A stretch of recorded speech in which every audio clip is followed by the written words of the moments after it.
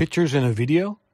I never intended to make a video, but too many people ask too often, how did I build this or that? Here's a quick snapshot of the end result of this video, what we're working towards. It turned out to be pretty much what I had in mind. I try to plan things out. Gods laugh, and I try to do my best to get things done. Designing and building an ultra-small bathroom is all about leg room, knee room to be exact. Not enough knee room and you'll be pissed.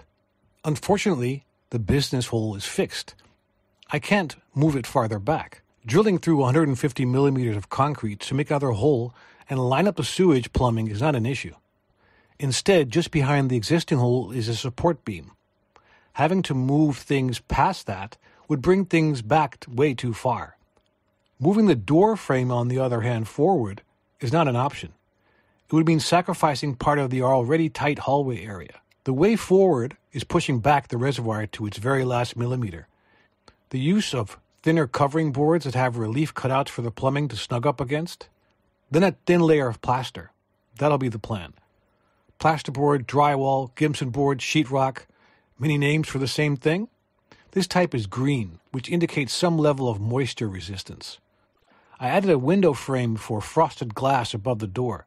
The idea is to allow natural light into the area, as well as indicate to others when in use when the light is on. I plastered the existing wall before building the outer wall. Using a 5-foot straight edge and other plastering tools would otherwise be too cumbersome in such a tight space. With the walls plastered with gypsum, I tiled just one wall. I used Turkish travertine. Travertine is a form of limestone. Typically, people select the polished Roman travertine. But the Turkish travertine has a rough matte surface that views much more natural. I have to hold myself back not using it everywhere. Aerated concrete. That's what I use to build the wall. Working with this material is dusty and it breaks easily. But it provides good heat and sound insulation. And it gives that robust brick and mortar feel. Drywall construction would just give that papier-mâché feel.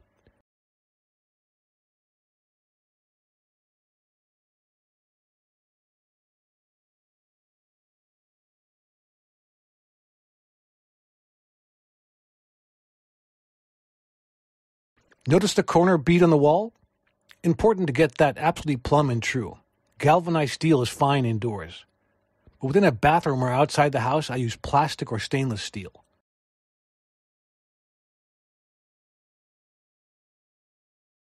Flushing the electrics and plumbing into the walls is easy, but finding out where they need to go takes time.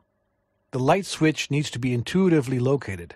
At the same time, building codes restrict placement over wet areas like the faucet. I placed it behind the sink as I had already tiled the other wall.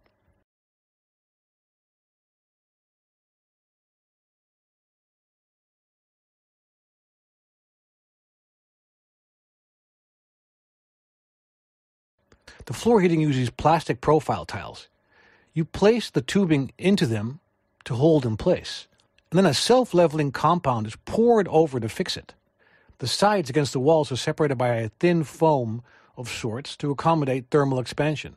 You would otherwise push up against the walls, which can lead to cracks and buckling of the floor. The lower sections of the tiled walls received a highly penetrable, low-viscosity epoxy coating. A final white coat of polyurethane with a satin finish is applied. Walls are wiped off easy clean. The upper sections get a coat of water or moisture-resistant paint. This type won't peel easily. It's called Caripol amphibie. It does not trap moisture and allows the area to breathe.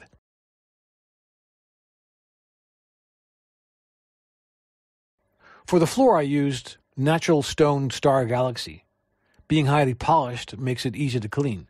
It captures, translates, and stores the heat from the floor heating very well.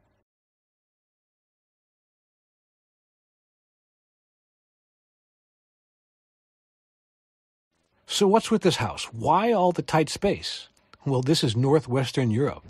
It has one of the highest population densities in the world. To make matters more complex, it also has the tallest people. Average height's about 183 centimeters or 6 feet.